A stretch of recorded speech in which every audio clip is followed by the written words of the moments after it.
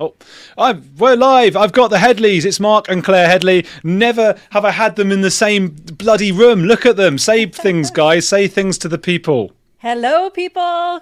Hey, guys. Thanks for joining us. Thanks for joining the stream. Thanks. Welcome back to the channel.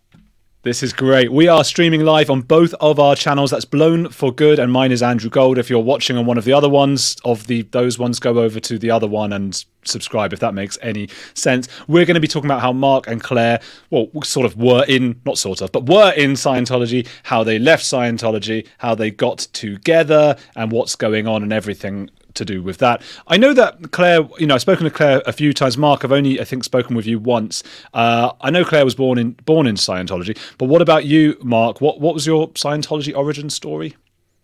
My parents moved to Hollywood from Missouri in 1979 when I was about 6 years old.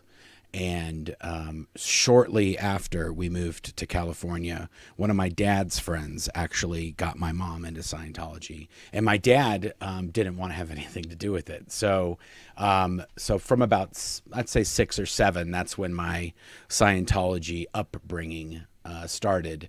And yeah, so from about six or 7-ish. Okay, you were, for all intents and purposes, almost born into Scientology. I mean, is that, do you even remember a time before that? Not really. I don't have many memories that predate us moving to California. Like, I think I had a birthday party when I was like 5 or 6 that I remember, but that's about it. I don't really remember anything else besides that. How did you end up in the same place where Claire was so that you were able to meet? So after we moved to Los Angeles, as a young child, I went to Scientology schools, and we lived. My dad actually lived in an apartment building that was across the street from one of their Scientology's main properties called the Celebrity Center in Hollywood, and so I was around it all the time. And my mother moved. She lived near this big blue complex in Hollywood, which is the other big Scientology complex. So no matter whose house I was staying at, I was, a block from one of their major centers. And I hung out. I went to Scientology school, so I hung out with Scientology kids. And then ultimately, I ended up working in the Sea Organization in Los Angeles for about a year or so. And then I went to their international headquarters, which are in the middle of the California desert in a location called Gilman Hot Springs. And it's referred to as the INT base, or the international base. And I worked at a company there, a Scientology media production company called Golden Era Productions. And they produced all the films and cassettes and videos and anything audiovisual for Scientology was produced there. And I started working there at 1990, and I want to say in 91 or 92, Claire showed up, and she was a supervisor. In Scientology terms, a supervisor is not somebody who manages other people and other employees. It's a person that oversees them studying on Scientology courses and Scientology training materials. And Claire was my supervisor. And that's, it's the real world equivalent of a teacher. Yeah, right. There you go. But yeah, so no, I arrived at the headquarters in September 1991, which is the first time that our paths crossed. We were now, for all intents and purposes, co-prisoners of the headquarters. Did it feel like you were a prisoner at that time, Claire? Yeah, it did. I mean, arriving at that property, you're like, whoa, what have I gotten myself into? The security guards, it's just next level. It's remote. Nobody's allowed to know where you work. So my mom and my stepdad were required to sign over guardianship of me when I was 16 years old as a prerequisite to be allowed to work there.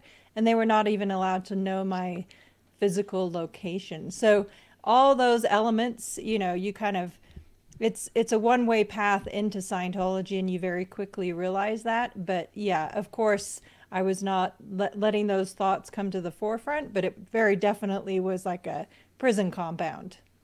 It's interesting to think, because when you're born into it, the same obviously with Aaron Smith Levin, and I think the same for you, Marc, when you joined so young, it must be so hard to think that there's even this like outside world. I know it's the WOG word, which I don't think I think I got flagged for using that one time because it's also a slur for black people that some people use as well. But that's Jehovah's Witness equivalent is the worldly people. I think the Mormons say that as well. Like, what were they to you guys? What were we to you? Yeah. So the outside world, anyone outside of Scientology, you were encouraged to isolate from, not have any contact with. For me, from birth, essentially, I was taught that the outside world was a very dangerous place, and then by the time we got to the headquarters, it was anyone that left from that place, their life would be ruined. They'd be flipping burgers for the rest of their life. They'd fall down the path of addiction and other nefarious things. You were just taught that it was absolutely not an option. Not only are you physically at a very remote location with no contact to the outside world, but also if you leave, then your whole family will cut you off. That flipping burgers thing is quite specific. I think I've heard that before. It's a specific thing. I suppose it's quite insulting to some. There was that Good Burger movie with the guys Keenan and Kel. I don't know what their actors' names are. They seem to enjoy flipping burgers. There must have been people within Scientology who were flipping the burgers that people were eating. Was there a cafeteria that people ate from? Yeah, yes. but the thing is with that, it's particular to the C organization. So if you're in the Scientology, that's where you sign the billion-year contracts. That's where we worked. We worked at that place. So they sort of, and Hubbard does have these policy letters where he explains, like there once was a Native American and he was part of a tribe, and it was more shameful to him to leave the tribe than to just go do something else. It was the leaving of the tribe which brought him great shame and that sort of thing. So they sort of indoctrinate you that if you leave, that's it. You got nothing else. This is where you're supposed to be. And if you leave, and this was the funny thing, is to say best case scenario, you would end up flipping burgers, and most likely you would be homeless and just die a bum. But if you were lucky after you left the C organization, you might end up flipping burgers. And the crazy thing is I knew a guy. He was a master carpenter, and I worked with him for almost I want to say the entire 15 years I was there. He was there, and when he left, he didn't know what he should do. And he ended up working at Burger King flipping burgers because that's what he was told he would probably end up doing. Oh. And he actually was. And then when we tracked him down and we found him, we were like, dude, you could be making good money just doing carpenter work. And then that's what he ended up doing. Oh, wow. He didn't realize you could just make money doing the thing he was very skilled at. Well, also, you don't have any resources. You don't have any connections. You don't have any network. Once you leave, you're sort of an island of one. And you have to figure it out because you're not allowed to talk to your family. You're not allowed to talk to anybody you knew in Scientology. When you leave, particularly when you leave that property, there is an L. Ron Hubbard policy that says if you do in fact leave the C organization from that property, you are no matter what to be declared a suppressive person. And so when we eventually escaped in January 2005, I escaped on the 4th, and about plus or minus 2 weeks later, I helped Claire escape. And then we were declared suppressives the day after she left. We were declared suppressives. So they hadn't even contacted us after she left. They tried to track her down and intercept her in Las Vegas when she was taking a bus to where I was in Missouri. And they failed, and she ultimately got to Missouri. But the next day, they issued a declare. They told her family, they told my family, they're declared suppressives, that's it. And for a few months, we didn't know this. They didn't tell us that. They just told all our families that. But her mother was still actually talking to us, even though she was a Scientologist, and even though she had been told that we were declared suppressives. Her mother talked to us for a few weeks or months after that, and then eventually she sent one last message or whatever saying, I'm not going to be able to talk to you anymore after this, because she, and this is how Scientology kind of weave this web, is that In order to go on to these upper levels of Scientology, which is called the operating thetan levels or the OT levels, in order to do that, you have to get an interrogation before you do the level from Scientology on the e-meter. And they will ask you, are you connected to any suppressive persons? And if your own daughter is declared a suppressive person, then they might have a lot of tailor-made questions for that person to ask. Of course. Do you talk to him on the phone? Have you written letters? And then she would have to confess that she did in fact speak to us after we were declared. And then she would have to do some sort of amends or some sort of to make up the damage that she had caused to Scientology by talking to us after we were declared suppressives. But in order to get onto that operating thetan level, she would have to have zero contact with us to be able to go forward.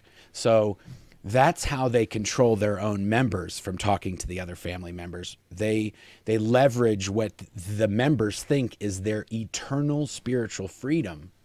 They leverage that eternal spiritual freedom, and that's how they make it so you don't. So because some people go, well, why would the mother not talk to her daughter, or why would the father not talk to his son or brother or sister, or whatever? And that is how they. If you talk to that person, then you're not allowed to be in Scientology. And if you keep talking to that person, then you yourself will get declared a suppressive person. And then you have to divorce your husband, and she wouldn't be able to talk to her other kids that were still in Scientology.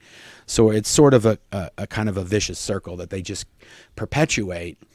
And that's how they do it. That's how they, it's not really blackmail. It's sort of a leverage thing. They have something that they can hold against you if you don't do what they want. And you really don't have anything that you can use against them. Yeah. Unless you know a bunch of dastardly stuff that they're up to at the international headquarters, and you're just on YouTube telling everybody about it. Yeah, originally, my mother had figured out in these emails. So it was just about a week of emails where she was, from an anonymous email sending us messages, and she was just like, this is the worst thing that has ever happened. This is terrible. And she figured out a solution where she was like, I know, I'll just check with Bernie, Marc's dad, who we were with at the time. And that way I can, if anything happens, if there's, any medical emergency or any major life event, I'll be able to keep in touch under the radar. But within about a month, Scientology had found out about that. She had obviously confessed that that's how she was planning to keep in touch despite the fact that we were declared suppressives. And then she had to disconnect from Bernie, even though he was never a Scientologist. Oh, interesting. That's such a difficult thing when it's your parents in particular. We're all so sensitive about one of our parents choosing anything over us, especially, I experienced it when I was 9, my parents got divorced. So any new partner, you start to get a bit, have they chosen this person over me, and those kinds of things. Yeah. And so I guess when it's your eternal spiritual, what was the word? Your eternal spiritual something. Freedom. Your eternal spiritual freedom. That's what, they basically tell you in Scientology, as long as you're continuing to do Scientology, you're on the path to spiritual freedom. And that's the bridge that they have. It has one side is counseling and one side is Scientology training. And that bridge is called the bridge to total freedom. So as long as you're on the bridge and you're going on the way to spiritual freedom, everything's good. And anything you do in Scientology is meant, the sort of metaphor is that anything you do in Scientology will contribute to your bridge. And they always say to your bridge, how are you doing on the bridge? Are you moving on the bridge? And they will tell you, if you talk to suppressive, or if you talk to your children, which have been declared suppressives, you will halt your bridge progress. And that's how they refer to it. That's the internal lingo is, oh, but if you talk to them, you're going to get kicked off the bridge, or you're going to be, you're not going to make any more bridge progress. And what about all the money you've paid? Like some of these Scientologists are $3, $4, $5, $1 million, $500,000 million across the bridge.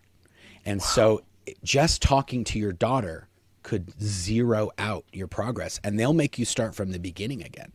They'll make you go back to the beginning and start over because they're like, well, obviously you didn't learn anything, because along every checkpoint at the bridge, at every single checkpoint, you're being checked. Are you connected to a suppressive? Are you a potential trouble source? Are you all these things?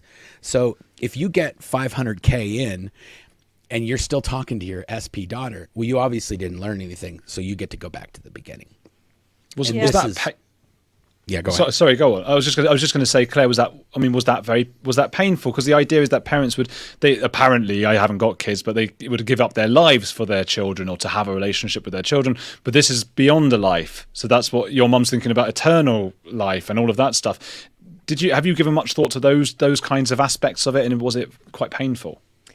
Yes, absolutely. I mean, of course, I knew very well the day that I escaped that I knew what was coming. There was never a doubt in my mind that my mom would choose Scientology over me. It was just the fact of the matter of what I grew up with. It was always, there is no unconditional love in Scientology. The love from your parents is completely conditional and 100% dependent on your cooperation with the organization of Scientology. So it was not a big surprise. Nonetheless, yes, it was painful. Ironically, I had decided in my own mind, oh, well, if I was ever told to disconnect from anyone in my family, I would never do that. And then, of course, then I escaped and they turn around and be like, see, you wouldn't want to be ya. But, and also ironically, and I think it speaks to the level of indoctrination within Scientology, initially, my mother's entire family, many of them were never in Scientology, were outraged. My grandmother was beside herself, and I was defending my mother, being like, no, it's okay. I understand why she's doing this, and I know and then finally one day my aunt was like, please stop defending your mother. It's not okay. And then of course, when I had children of my own, the blinders came off and I stopped, it just changed my perspective completely of, I just stopped rationalizing. And of course that was part of the deprogramming of coming out of Scientology, to stop believing their labels, stop believing that, I didn't have a right to leave, things like that.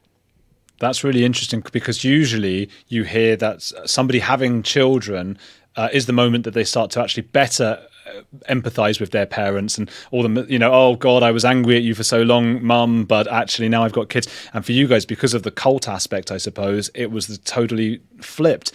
We should go back into how you guys met then. So you two, Marc, do you remember first laying eyes on Claire?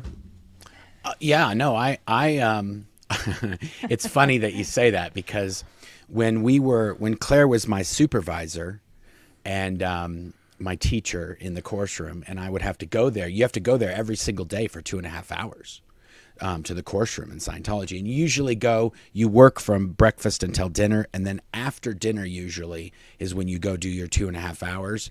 And then after you get off study, then you go back to work for a few more hours, and then you clock out at around 11 or 12 o'clock at night. And so I would spend 2.5 hours in this course room, and Claire would come over and check on us and that sort of thing. And the person that I was doing the course with, I was sort of egging him on, like, hey, dude, what about this little Ginger number over here? Like, maybe you can make that work. I had already had a girlfriend at the base, sort of. We weren't allowed to do anything, but we were sort of considered boyfriend and girlfriend. And then that girl got assigned to what they call the Rehabilitation Project Force, or the RPF. So she went to Los Angeles and she was never going to come back. And then so I was sort of like, I was back on the market, and he didn't ever do the person that I was twinning with, the person that I was studying with, he never made a move. But by the time I was single, Claire was kind of maybe going to go out with this other guy. And I knew him. He was one of my best friends too. Tom I Cruise. Was sort of, no, it wasn't Tom Cruise. But this kid, he had a motorcycle, and his dad had some money, and and they were sort of like Scientology royalty. And so one day I saw Claire riding on the back of his motorcycle around the property, and I was like, "Oh, dude, I can't compete with that. I don't have a motorcycle. I don't have anything." And but luckily for me, he crashed the motorcycle with Jesus. Claire on the back. And yeah, and then that was the end of that. It was over. And so then I moved in. Right after that, I sort of made my move. Whoa. Yeah. Luckily, I didn't break any bones, but you reminded me, Mark, that so it was Darius, and we kind of made this agreement like, okay, I wasn't here. I was never here because we knew it would be way worse if he crashed his motorcycle with me on the back. So I just kind of brushed myself off and quickly ran back. And also, I didn't want to have to get handled as a potential trouble source because I was involved in an accident. Oh, because you pulled it in. That would have been. Yeah. If you get sick or you're involved in any sort of accident, if you fall out of a tree, if you're in a motorcycle accident, a car accident, any sort of accident where you are injured, in Scientology, you are a potential trouble source. You must be connected to a suppressive person. Otherwise, why would that have happened to you? Yeah, and actually, that's true even if you don't get injured. Any accident is true. Treated that way. I didn't think about that. If you just get in an accident and nothing happens, you're still a potential trouble source. Yeah. Because in the Hubbard policy, he says potential trouble sources have accidents. So it doesn't say they have an accident and they get hurt if they're just in an accident. Yeah. That had just as a bit of an aside, that had a big effect in the Danny Masterson scandal, the actor from that 70 show has just gone down for life. I believe that had some effect in how the women who were the victims of that were treated in auditing and so forth. Yep. Well, yeah, that there's also probably thousands of Hubbard policies that deal with victims, and anybody who is a victim, if something bad happens to you, it's because you've done something bad to somebody else. It's a very transactional sort of belief system where if you do something good, good things will happen. If you do something bad, then bad things will happen. And it's not that it's happening to you. You are the one causing it to happen so that it'll stop you from continuing to do bad things. So they believe that if you're being assaulted, or if you get you lose a finger in a construction accident or anything, that's you trying to do yourself in so that you don't harm Scientology. Yep. Interesting. Gosh. Yeah. I think there's something also attractive about that. I can see why people join for that. I think it's a destructive way of thinking, but I also think it's attractive to people who, it's a little bit like conspiracy theories. A lot of conspiracy theorists are so scared of uncertainty that the idea that there are lots of people in charge and in control is actually better than the idea of like, oh God, it's all just chaos. Oh my God, what do I do? And I suppose joining up to any kind of cult or religion where they say to you, hey, everything that happens in your life, you're actually responsible for it. You've got the power. I think do you think that's part of the appeal? I do. Absolutely. Yeah. I think that if you are given the cause for something and you know how to control that thing, and if you can be taught to control the thing that's if you're getting in accidents or you're doing this, then that's sort of appealing, like, oh, I don't have to just be a tumbleweed blowing in the wind. I can, I'm the master of my own destiny. The problem with that is that in Scientology, the only way to be the master of your destiny is to do everything that Scientology tells you to do. And then you will be able to control your destiny. So, there's people that are and I do tell this story every once in a while. It's like maybe a guy gets in, they do this thing called a stress test or a personality test. And when that person does the Scientology personality test, he essentially tells them everything they need to know in order to con him to join them. Mm-hmm. And he tells them, oh, I'm horrible at relationships and I don't know how to talk to people, and I'm not really successful in business and I don't have a lot of money. And then they get him in and they say, we have a course on how to have great relationships, and it's only $50. And then you do that, and then fast forward 10 years later, he spent $1 million on Scientology. He's just getting out of his 4th marriage. He's horrible at relationships, and he spent $1 million on Scientology, and he doesn't have any money left. And then you go like, maybe maybe I'm not so good at relationships after all that. Yeah. And speaking of the personality test, nobody passes the end result of taking that test. Even if you have a perfect score, they'll say, oh, that's because you can't really face things and you're just glossing over and thinking life is wonderful when it's really not, and we can help you with that. Well, speaking of a perfect score, Claire, do you remember first laying eyes upon this worthy student? Yes, I do. Yeah, it's funny. You know, I'm sure we've talked about this before. It's a very confined environment, and there's only so many candidates in the market, so to speak. And anyway, so yeah, I think the very first time Mark and I spoke on a personal level, like outside of work, was on New Year's Day 1992. We had like 4 hours off, you know, at our apartments. We didn't have vehicles, so we couldn't go anywhere. I was let's see, I had just turned 17. It might even have been my birthday, actually, now I'm thinking, or the day before, whatever. Anyway, my friend and I wanted to go to a movie at the local movie theater, but we weren't allowed to go by ourselves. We had to go with another person, like a male person. And so my friend had a crush on Mark's roommate, so we went over there, and she was hoping to get the roommate to go with us to the movies, and Mark's like, I'll go. Yeah, he wasn't there. So when they came, they're like, hey, is blah, blah, blah here? I'm like, no, I don't know where he is. He's not here. And they're like, oh, because females weren't allowed to go into the nearby town. They weren't allowed to walk there by themselves, any females that were Sea Org members. So in order to walk to the movies, which I want to say is probably about a 20-minute walk to go into the town and walk to the theater, they had to have a male Sea Org member with them. And because at that time, it was her and her friend, they came over, and I was like, I'll go with you guys. If you want me to go, I'll go. And it was, I don't remember which one. I always forget which one, but we went and saw a Star Trek movie. It was like, you know, Star Trek 17 or whatever it was. And when we went there, and I wasn't planning to go, and I didn't care if we saw it or not. It was just like, whatever, I'll go hang out with these two girls. And I think I was about 2 years, I may have been 2 years older than them at the time. Yeah.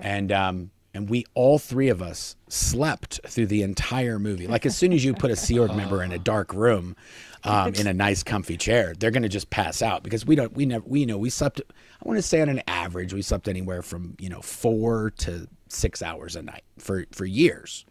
And at this time, I was tired. So we all went to sleep, and I woke up during the credits, and I was like, hey guys, how'd you like that movie? They were both passed out when I sort of pretended that I didn't know they were sleeping. And I was like, how'd you guys like the movie? And they're like, what? And I'm like, did you guys fall asleep? Not letting them on that I was asleep the entire time as well. So you were allowed to go and see movies. Did they have to be vetted or anything like that? Well, no, because this was in the early 90s when we were at the headquarters. Sometimes we would get Christmas off, and we would sometimes get New Year's off. And then depending on if you were doing really well in your area, you could get every other weekend, you could get a day off. And then I want to say probably 1994, 1995, it changed into, you just got the Christmas, maybe you got Christmas off, maybe you got New Year's off. And even sometimes in those later years, we didn't get either of those days off. And instead of getting a day off, we'd have a 45-minute dinner on Christmas. So we would, instead of having a 15-minute meal break or a 30-minute meal break, they'd be like, you guys have been doing really good. You're going to get an extra 15 minutes for dinner tonight. And the only way we could tell it was Christmas is because that one day we were allowed to wear civilian, meaning normal clothing, not our uniforms. Right. That was about the only differentiation. Mufti day. Mufti day, when you just wear whatever you want. Yeah, I don't know why mufti. It sounds like a rude word, doesn't it? But for some reason, mufti day is the day at school where, because I wore a uniform to school, and the day we were allowed to wear what we were. And the worst thing ever is you'd have nightmares about this, but you'd forget and you'd wear your suit or whatever to uniform to school, and worst thing ever. There were a lot of people that didn't have Like they had been in the Sea Org their whole life, and maybe they were, 30 or 40 years old. And these people on these days, like even this in the 90s, I remember it. There was a guy named Josh Hemphill, and he would show up to like a Christmas party or whatever with the clothes that he owned when he joined the Sea Org in the 70s. So he would show up to one of these events or the day off. You'd be at the property and you'd be like, dude, what did you go in a time machine? Like what happened? And he'd be wearing like a leather vest with like poofy wool on the sides and bell bottoms. And it was sort of like, and he'd be like, no, these are the only civvies and that's what we called them, civvies, civilian clothes. So he'd be like, these are the only civvies that I have ever owned. And so whenever we'd have a party or whenever we wouldn't be wearing our uniform, he would always dress in his 70s clothes that he had from before he joined the Sea Organization. Yeah. Still better than wearing the uniform and forgetting that it was actually that civilian day. Yes, and some people did do that at the base too. Like they didn't even have civvies, so they just come in like maybe they wouldn't wear their uniform shirt, but they wear the t-shirt and the pants and the shoes, and they just not wear their their polyester button down that was issued to them. Yeah. Well, so dating back then, obviously, so this is back in the 90s. I was about 2 or 3 years old when all this was going on, by the way, which is, I just keep thinking, whenever you say 1991, 92, I'm thinking, gosh, I was learning to walk probably at that point. But so you guys were well ahead of me in that respect. So, but okay, so a date, 90s, I'm thinking about all the 90s rom-coms and things. You take someone out for dinner, those kinds of things. But it sounds like that cinema, you're going to sleep.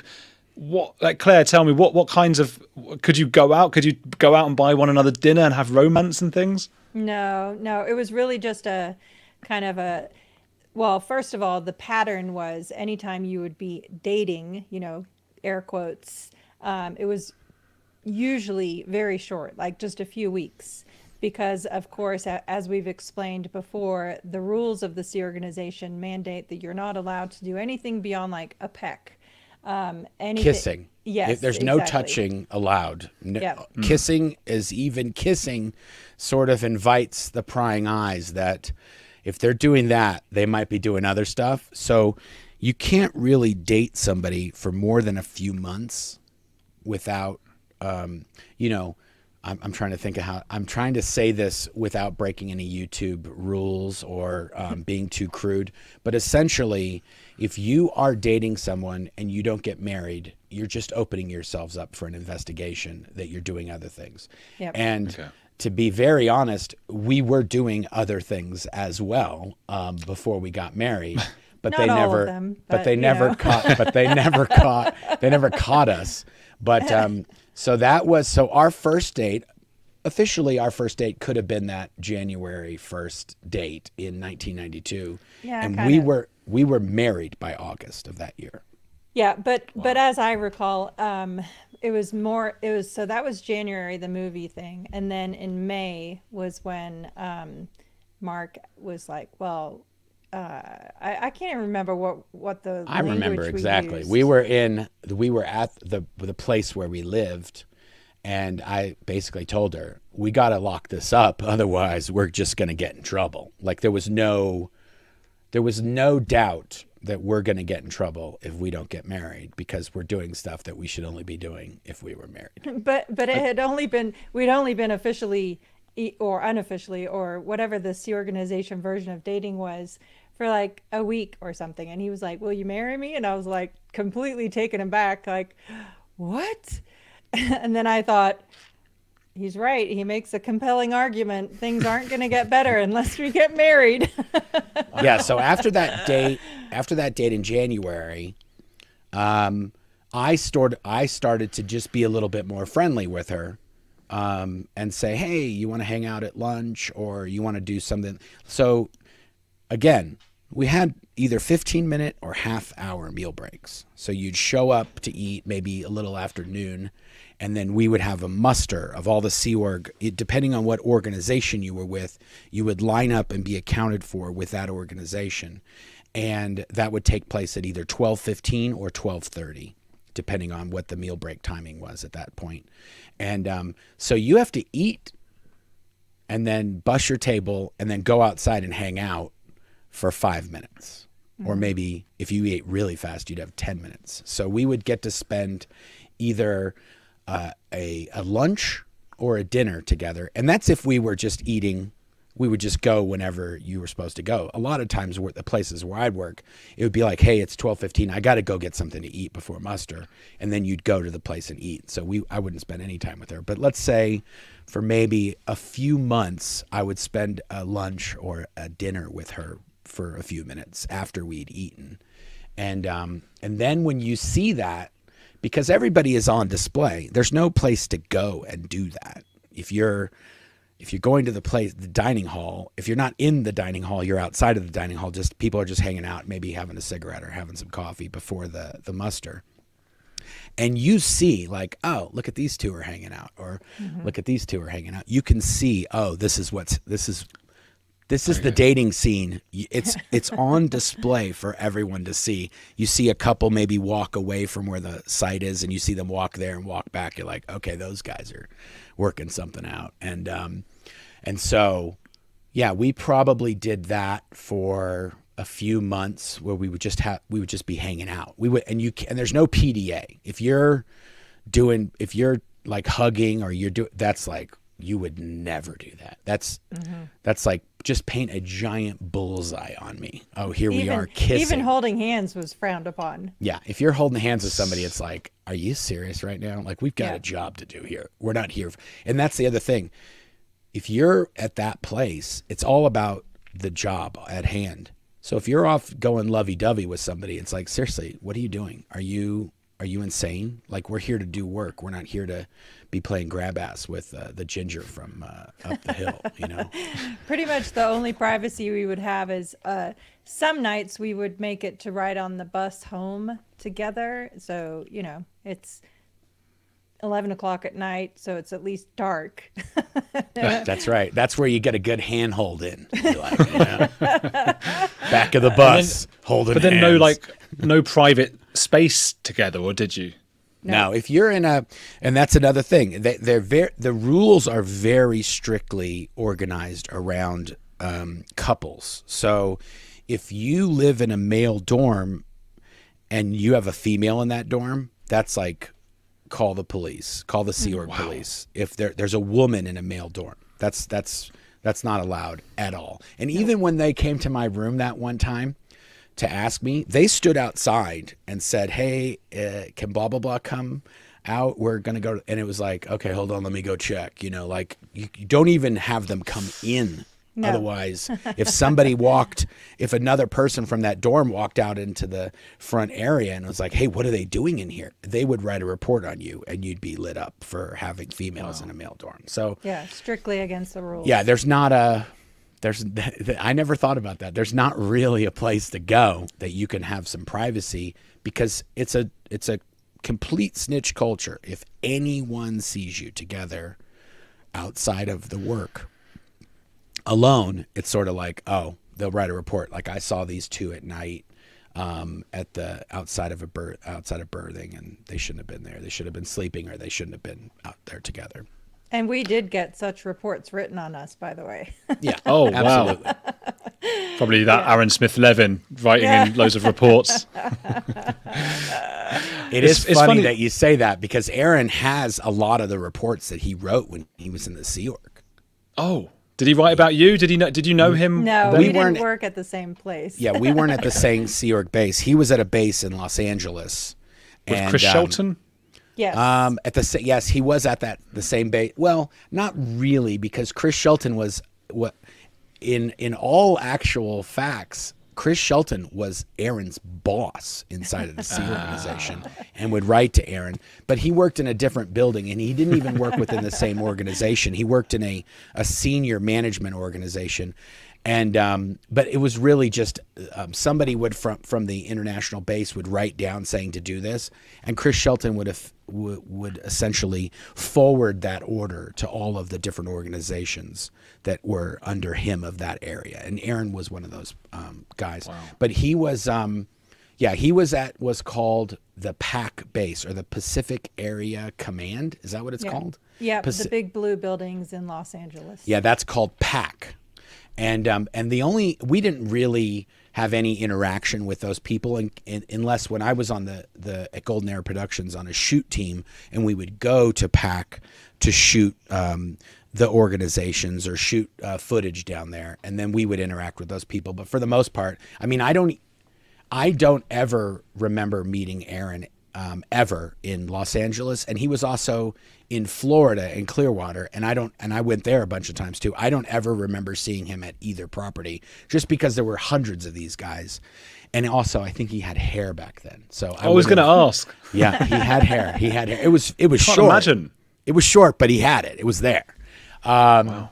But he has some of those pictures. Yeah, of he him does. With hair. Yeah. I've got to see that. Yes. Hey, so what I was thinking, one of these maybe unexpected but beautiful facets of my own relationship with my fiance, which has been nearly 10 years now, is that I'm constantly learning new things about her even now. And that's something I didn't really expect. And I'd like to think that's a sign of a progressive, growing relationship. You know, you don't just learn all at once and then it's like, okay, let's get divorced now because that's it. There's still more to learn.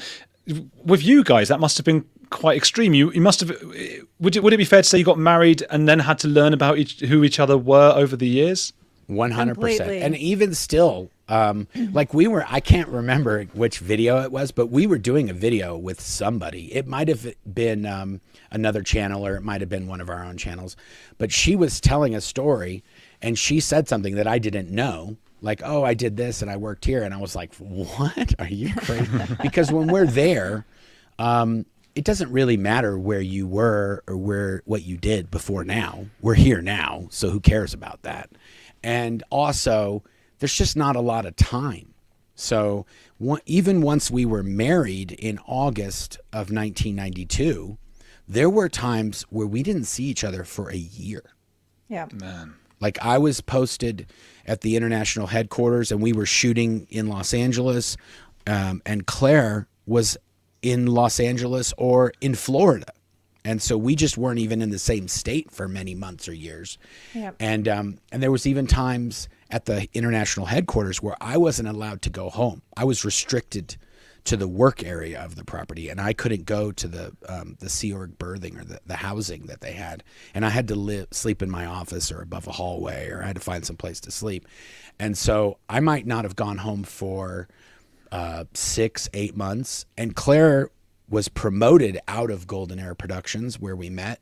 She was promoted to Religious Technology Center, and they had a different meal time than Golden Era Productions. So we didn't see each other during the day for meals. And if I didn't come home, I wouldn't see her at home. So and we even had a different securing time. So I would go home, either an hour to 3 to 4 hours later than Marc. So yeah, we weren't spending meal times together. We weren't, and then oftentimes when Marc was not allowed to come home, I wouldn't see him for months at a time, even though we were working at the same property. And factor in that all during our marriage, from the very beginning, starting at the very beginning, and then progressively getting worse and worse and worse, David Miscavige was constantly pressuring me to divorce Marc. Wow. Why?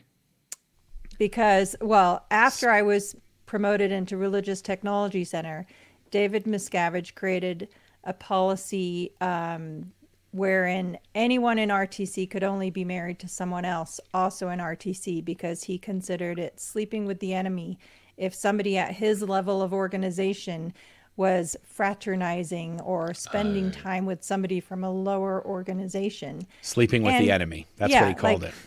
He pointedly, Marc and I had been married for 8 years, and in a meeting one time with just a handful of executives in Religious Technology Center, David Miscavige asked me point blank, so did you hear about the new personnel policy I'm implementing? And as it happened, Shelley Miscavige had told me. So I said, yes, sir. And he's like, well, what is it? I'm like, you can only be in RTC if you're married to someone else also in RTC. He's like, that's right. Knowing full well, that I'm married to Marc, who's in Golden Era Productions. It was literally just to drive a dagger in to make sure I knew, and he had put me on notice. Do you think David Miscavige wanted you as well? Ugh, that's just a disgusting thought. I don't think so. He was very fascinated, and earlier when I said if there's a couple that are sort of courting each other, and he was very, very keenly aware of any couples that were sort of working something up. And a lot of times he'd be the person that would bust them. He would pull in, and this happened with a couple that was very similar in age to us, and that had also had a very similar sort of Sea Organization background. And they had been courting, and David Miscavige, he called the female up to his office in Religious Technology Center, and he just asked her point blank, are you guys in the Sea Organization? They call it out 2D. So it's 2D is the second dynamic. And if you do something that's out 2D in the Sea Org, that just means to have relations without being married. If you have any sort of relations without being married, it's called out 2D in the Sea Org. And he just asked her, have you guys gone out 2D? And she said, yes, sir, we did. And then he got all the details, of course. And then he dismissed her. And then he brought the husband up there and he said, point blank, are you guys going out to do? He's like, no, sir, we haven't. We did this and we've been doing this. And then after the guy's done explaining and just lying through his teeth, David Miscavige is like, I already had your girlfriend up here and she told me you guys did. So, and he was assigned to the Rehabilitation Project Force. And then he was gone for like 2 or 3 years. And then he managed, and this was very rare, but he managed to finish the Rehabilitation Project Force in Los Angeles, I think, and got okay to come back to the property. And then they got married. And then right after they got married, David Miscavige assigned to the RPF again. And then he left. So, but there's probably a dozen more stories just like that, where David Miscavige was the one who, like, everybody else is like, come on, they're kids, let them do their thing, whatever. But he's like, nope, I'm going to wreck this thing. I'm going to drive this thing off the cliff. And he would do it every time. He'd be like, what happened to blah, blah, blah? Oh, Dave Miscavige found out, or COB, we called him. COB found out that they were screwing in the electrical room, and he sent the husband to the RPF. And that was another thing. He would almost always send the husband to the RPF. And the girl would get in trouble, but she would just stay on her job and stay at the property. Sometimes. Sometimes. He would specifically send them to entirely separate geographical locations to make sure that they never reunited. Yeah, send one to the RPF in Florida and the other one to the RPF in Australia. So there's no way that they're going to get back together. It could be 5 to 10 years before they even see each other again, much less start up another relationship in either one of those locations. Yeah, that's why we always say the fact that we were just able to celebrate 31 years of marriage makes us a statistical anomaly for having survived 13 years of marriage in the Sea Organization, somehow managed to escape, somehow managed to, it was like starting our marriage over again when we left, because our marriage had been in a certain environment that was, toxic. And so, it was like learning who we are all over again. So fascinating. One of the best stories, Andrew, is when we first left in 2005. We were living with my father for a while, and he had a house in Missouri, and then we ended up getting our own little apartment. And Claire said, I'm gonna make dinner tonight, and I was like, okay. And she's like, I'm gonna make spaghetti bolognese, and I'm like, you know how to cook? We had been married for 13 years. She had never ever cooked me a meal in 13 years. I was like, yes, I know how to cook. I taught myself how to cook when I was 13 years old. But that's just extraordinary. That's the sort of, like, to help people understand, to be married to somebody and not even knowing if they know how to cook. Yep. That is the level of, like, in 2005, you're like, I got to figure out who this broad is. This is, I didn't even know she could cook. Okay, well, there you go. I feel like, firstly, I think there are actually good positive aspects to this. Obviously, there were horrible bits inside the cult, right? But there are positive sides, because I think you've gone through such hardships. Things are less unlikely to be as bad as that again. Like, you've survived through that, and also you get to learn about each other again. Whereas if somebody learns sometimes you get that honeymoon period for like the first year or second year, and they go and they have amazing holidays and they get really close, and it's like, oh, now that's everything. and we're done. And they just burn brightly and they finish. So I think that's quite a positive thing for you guys. Claire, was it an attractive thing that? Well, two things here. I guess firstly, it's interesting that you guys were married also for that time, and Claire, you were at a higher level. I think you were OT5 by the end, and Mark, you were OT3, which means that you knew. Oh no, below that, you needed to get to OT3. I've never even read Dianetics, Andrew. I've not done the only counseling that I got in Scientology, like the only major, like, you know, weeks and weeks at a time of getting counseling. The only counseling I've had was from Tom Cruise. That's it. I haven't read Dianetics. I never got to the state of clear. I don't have, like, when I talked about that bridge, I'm at the bottom of the training and the bottom of the counseling. I have literally done nothing in Scientology my whole life for you know, of any consequence. Like, if I was in Scientology still to this day, I would be considered the worst Scientologist in the world because I never did anything on the bridge to total freedom. I'm just still at the bottom, just Amazing. going like, everything's good. Right, so that's the point, is that you were together, and that's what David Miscavige, I suppose, was worried about, is that you're going to find out stuff. You're not supposed to find out stuff till you're further up the bridge, and Claire knows about Lord Xenu and all of that stuff, and you didn't know. Okay, so just to clarify, though, the reason David Miscavige didn't want us talking had nothing to do with the upper levels. It was simply that, for example, I was in meetings witnessing David Miscavige physically abusing executives, and that's the type of information he didn't want me sharing with Mark or any couples sharing with each other. What David Miscavige did behind closed doors, he wanted to make sure that the only people that witnessed that were 100% in his camp, 100% under his control, and never talked to anybody outside that organization for security, for his own protection. Yeah. Did you tell Mark that stuff? When we left. I did when I left. Yeah, absolutely. After we left. So I knew David Miscavige was beating people up, but I thought he was only beating up us low guys. Like, I only thought he was beating up the workers.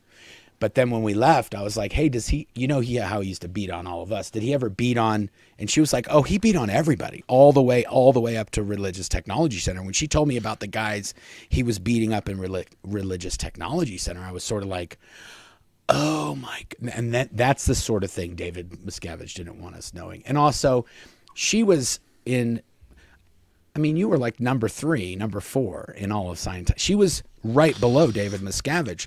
So she knew about financial things, internal finance things, how much David Miscavige was getting paid each year, bonuses he was getting. He could get a $30,000 bonus from Religious Technology Center at the end of the year.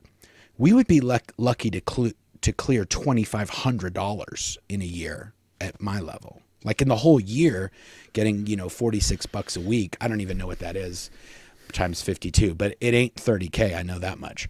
I don't think I actually got in the States, the United States, when you get paid, they have to pay into this thing called Social Security.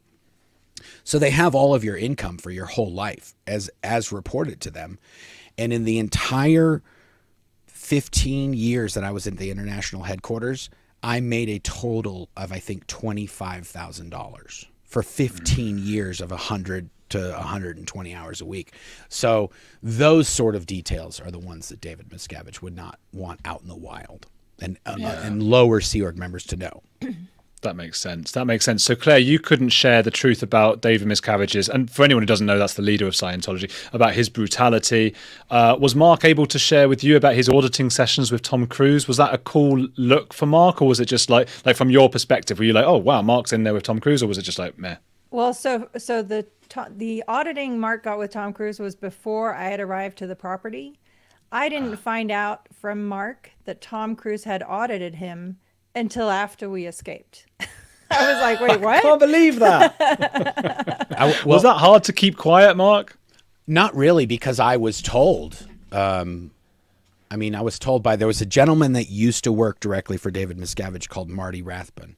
And Marty Rathbun was the one who came and saw me and said, and I'm shortening this, in my book, Blown for Good Behind the Iron Curtain of Scientology, I tell the whole story. But essentially, I was told, you can't tell anybody you work with in the Sea organization. You can't tell anybody, your family. You cannot tell anyone that Tom Cruise is your auditor. You can't. It's impossible. Don't tell anybody.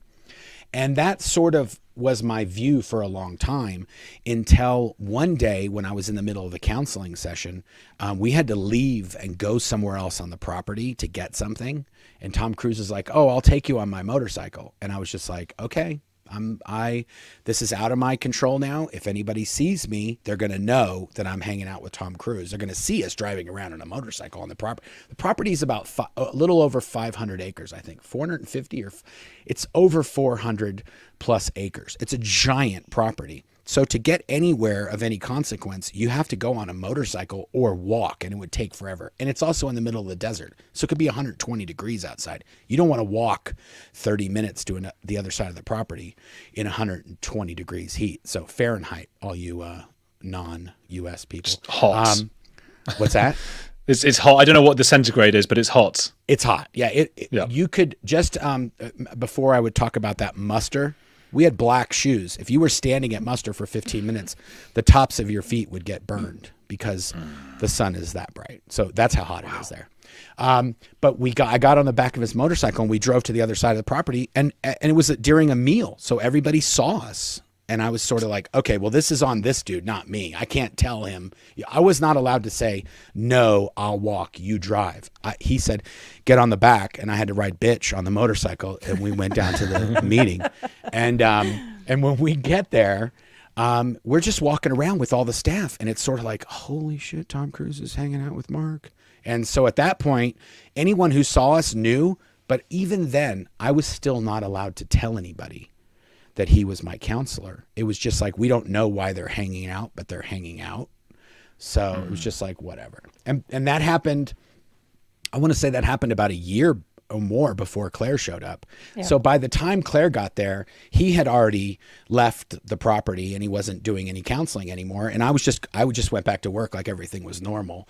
And then I don't even remember how it came up, but at some point it was sort of like, "Oh yeah, when Tom Cruise was auditing me." She was like, "What?" Yeah. "Oh yeah, no, he did all my counseling when I first got to the property in 1990." But then also when he came back in 2004, it was sort of set up like, "Hey, we need to have Marc here because he audited Marc back in the 90s." And so when he came there and he was going through one of the areas that by this time I was a producer, or I had a very high level post within Golden Era Productions. And so when he came to the area, it was like, "Hey man, Dr. Double Handshake, and how's it been? And what are you working on?" And you're like, "Yeah, now I'm the boss of all these people." And we just talked for a few minutes, and then that was it. And then I didn't see him again after that. That was in, I want to say that was in 2004. But yeah, it wasn't actually publicized within the Sea Org or even the property that he was my counselor. And Scientology, since we left, they never comment on this one thing. They'll tell you all the other dirty laundry that they want everyone to know about me, made up or real, but they don't say anything about Tom Cruise because it sort of entangles him in all of this mess that's going on right now. They don't want to, that's my assumption. They don't want to drag him into it.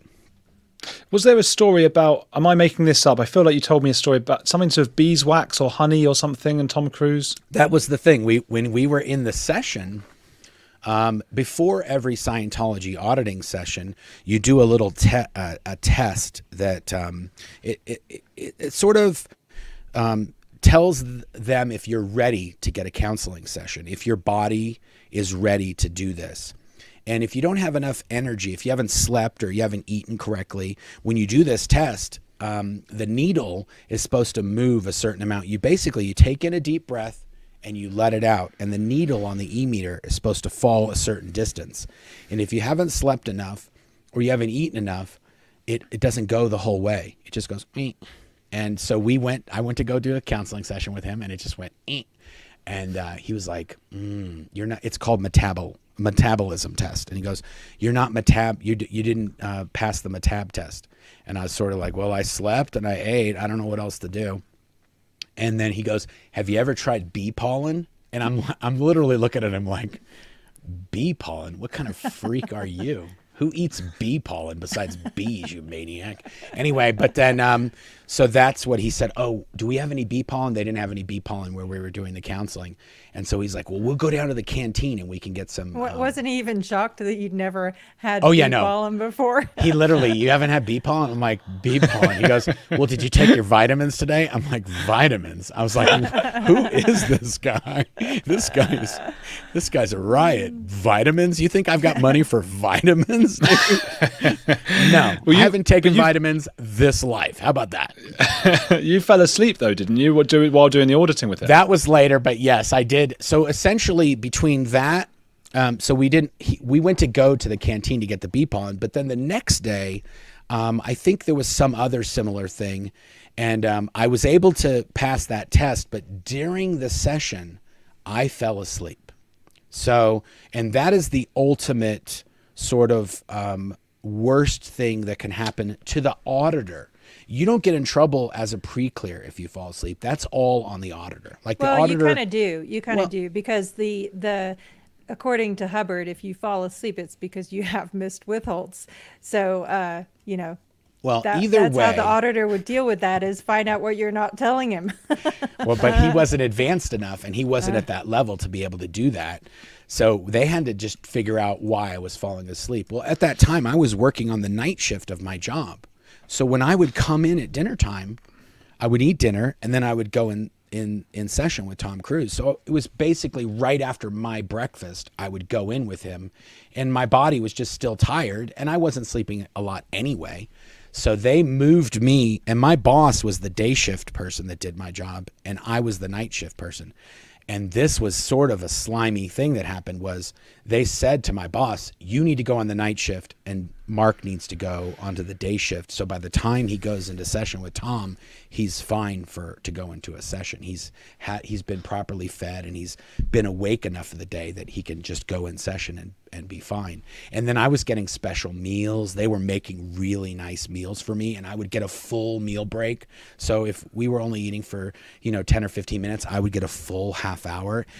And people were really freaking out because I would be sitting at the table with everybody else, and then someone would bring me a pre-made plate of food instead of just having to dish it up like everybody else. And it was better food than everybody else was eating. Like, hey, what the fuck's up with Marc? How's he eating all the good shit? What's going on? I'm just like, oh, I'm just on a special diet right now or something like that. And I just had to make up something. But so yeah, when I fell asleep, they did a whole thing to move it all around so that would never happen again. And to my best recollection, there was a few times where I started, like, what they call in Scientology, it's actually, they have a word for it. It's called going anitin, where you just pass out. Which stands for analytical attenuation. Yeah. So yeah, exactly. When I would get near that point, I would sort of tell myself, I would kind of be like, oh dude, you got to pull it together. If you fall asleep again, there's no other thing we can do. I can't get more sleep. I can't get better food. I got to not fall asleep. So, but that was also right when he was counseling me. He had just filmed Days of Thunder. So he had that longer hair, and Nicole was there, right?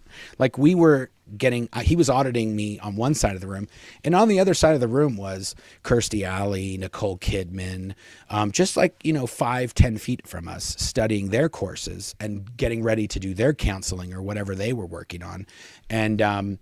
And so it was sort of a surreal thing where you've got Nicole Kidman, Kirstie Alley, and Tom Cruise auditing me.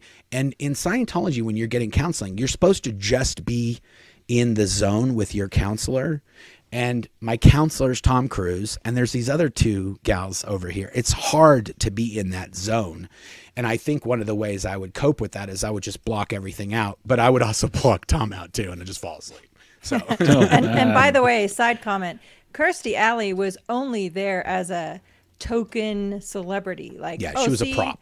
This is where the celebrities come. Like, she didn't normally do her training or counseling there, but anytime somebody important, big was brought in, she would be brought in as an additional person to fill the course room. Like they did the same thing when Lisa Marie Presley was getting auditing there. Kirstie Alley was the prop.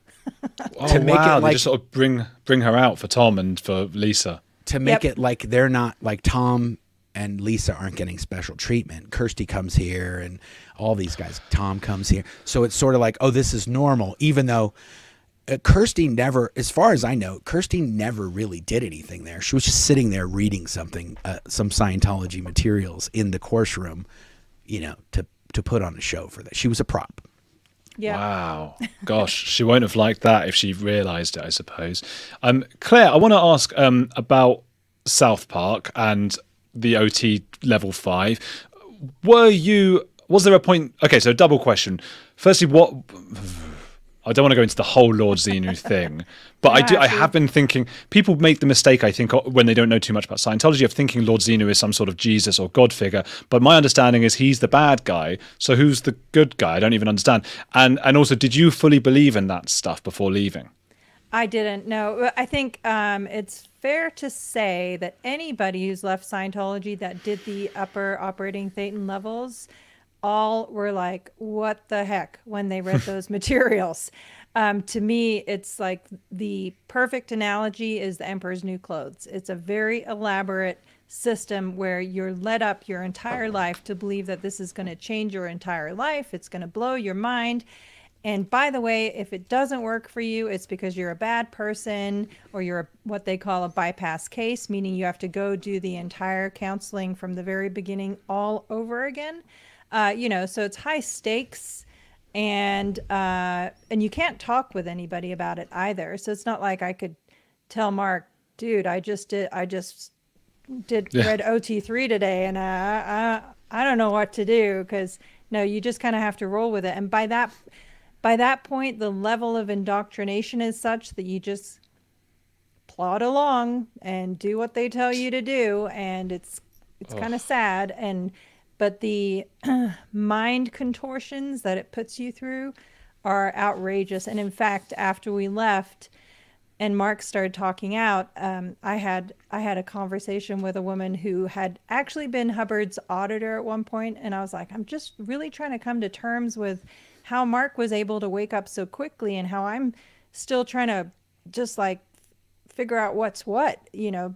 And she said, well, did you think maybe it had to do with the fact that you were on the upper levels? And, you know, have you considered the impact of those mind contortions you put yourself through? And I was like, actually, no, I hadn't. So thanks. That's very helpful.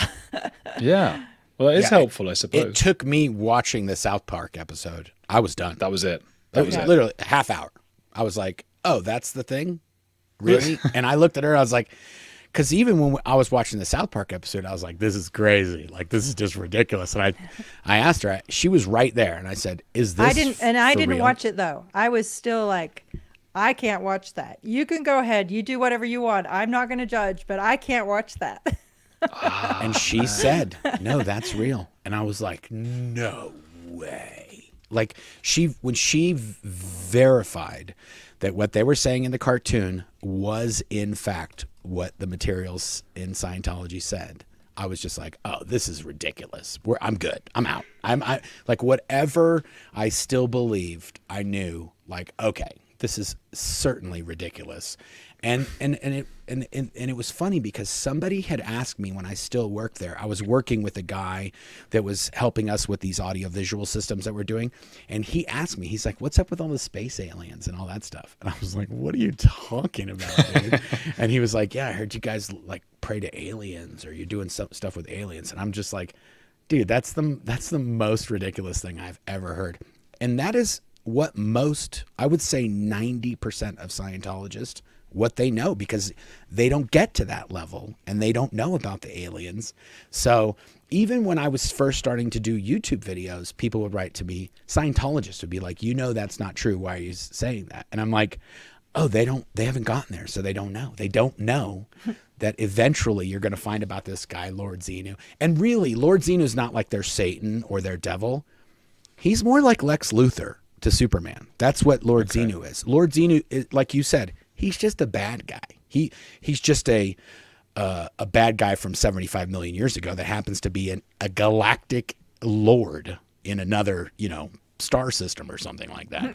But who established Earth as a prison planet and then offloaded all of the, what was it, the criminals, the artists, the scholars, just like boom, packed them up and shipped them out off to prison Earth.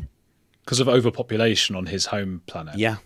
Yep. And threw them in volcanoes for some reason.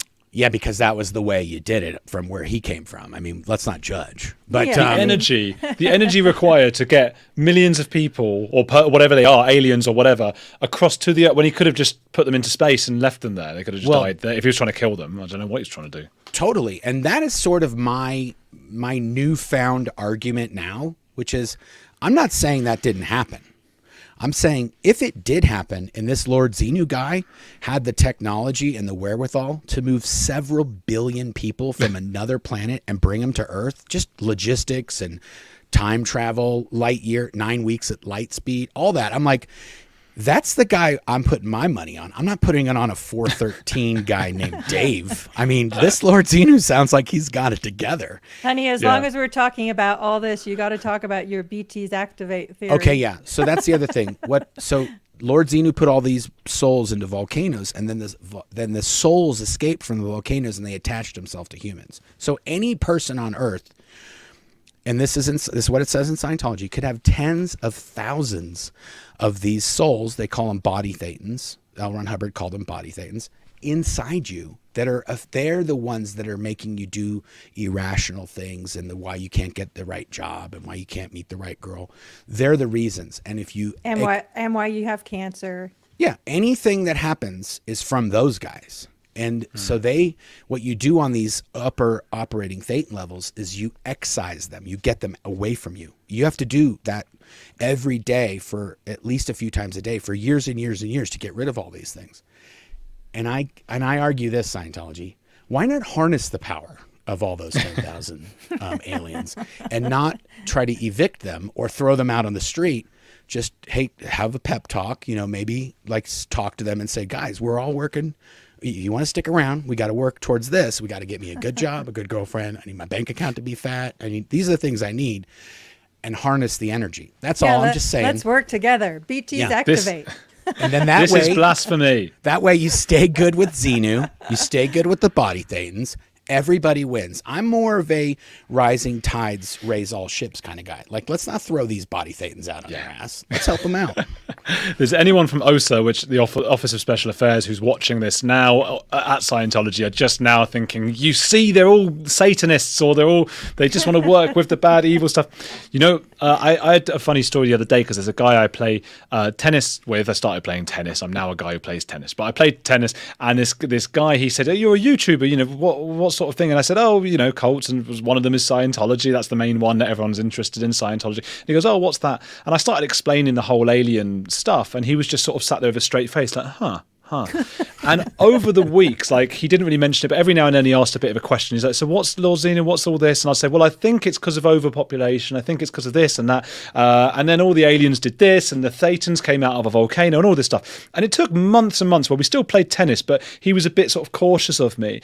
And I realized after months and months that he thought I was a YouTuber who was like a Scientologist myself. So eventually he said, like, he was like, so you really believe this stuff then, to me? And I was like, no, you don't, you've misunderstood the whole thing.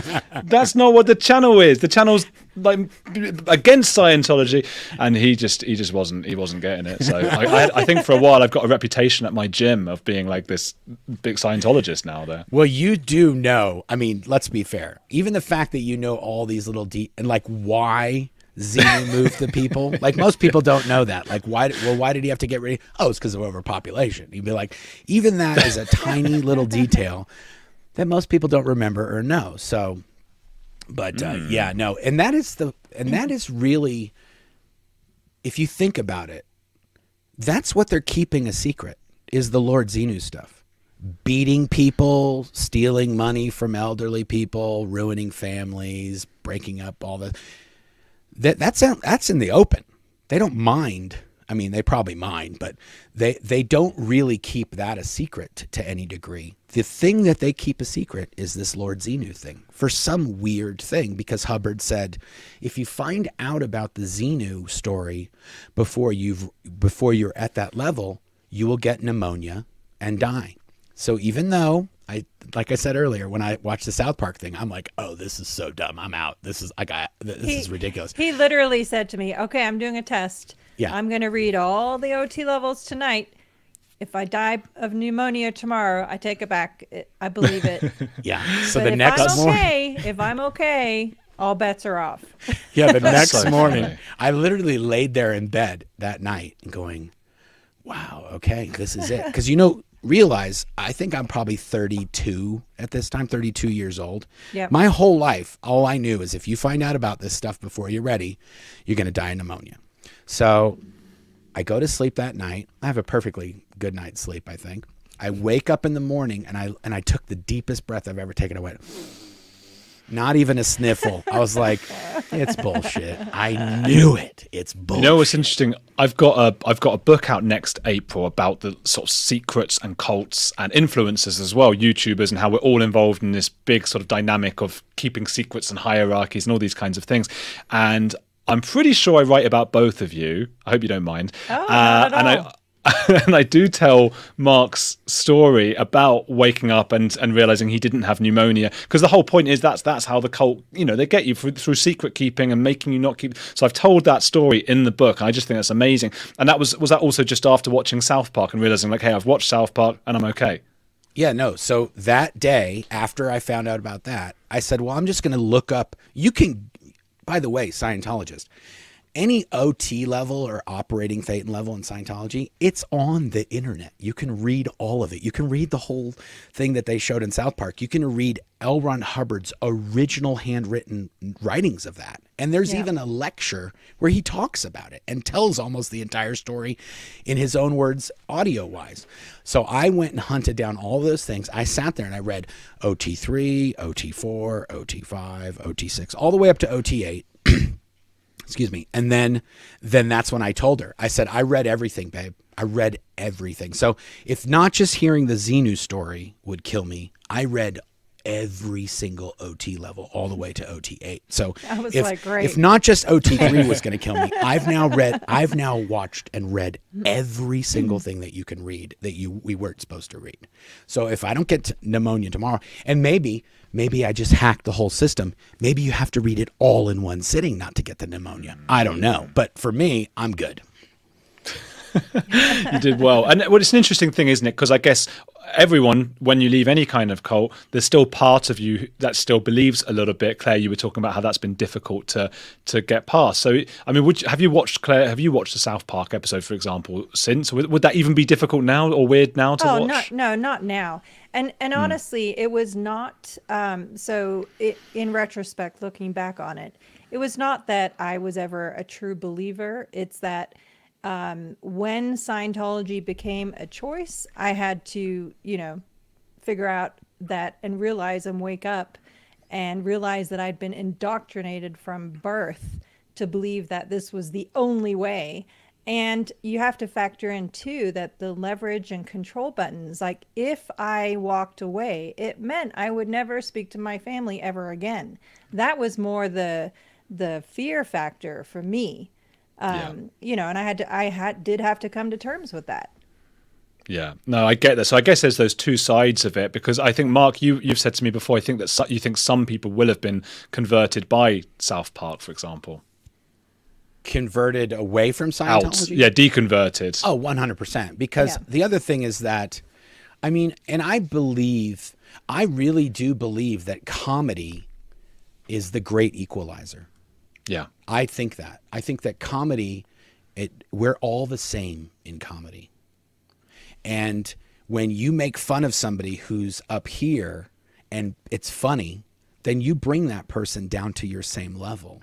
And that essentially is what South Park did for me. It was funny, but it was also the truth. And so you go like, oh, I get it. Scientology is a giant joke. Like they're not, and that's the other thing, to be fair, we were also indoctrinated that Scientology is, everyone loves it.